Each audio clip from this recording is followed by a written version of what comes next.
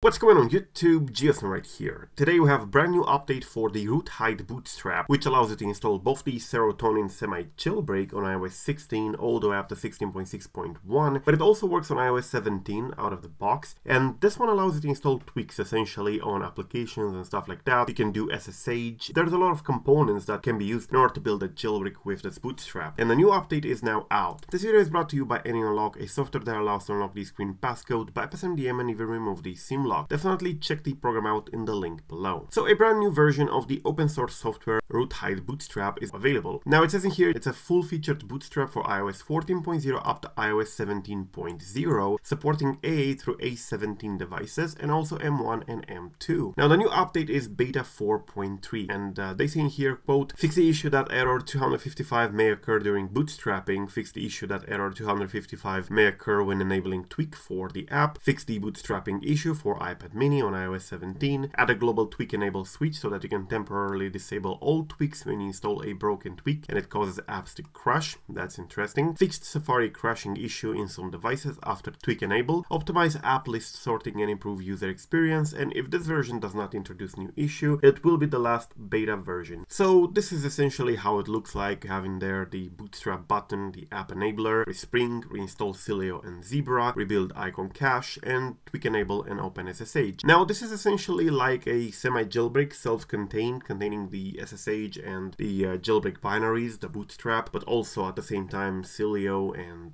tweak injection and stuff. It's not a full jailbreak, but this does support iOS 16 on all devices. Now this is also part of the Serotonin jailbreak, that was released a while ago, or Serotonin semi-jailbreak as it is called. Essentially uses the RootHide Bootstrap to function, and in order to get it, in order to install Serotonin, you first need to install the bootstrap. I do have a full guide here on my website on how to do so, but you need to compile it yourself, the bootstrap, because there are no binaries available on the releases. It's pretty simple to do. I have the instructions here on my website on how to do that, but essentially you clone the repo on your computer and you have to run a simple command after you install all the components. That command is this one over here, gmake. So you should be able to get the deb file and the TPA file that you can install with TrollStore. You can see it's compiling pretty fast, and it is being compiled with THEOS. Before you can do these in here, you need to install all the prerequisites that I talked about here on the article. Definitely check it out if you want to compile it yourself, and you do need it for Serotonin jailbreak. This is pretty easy to use, and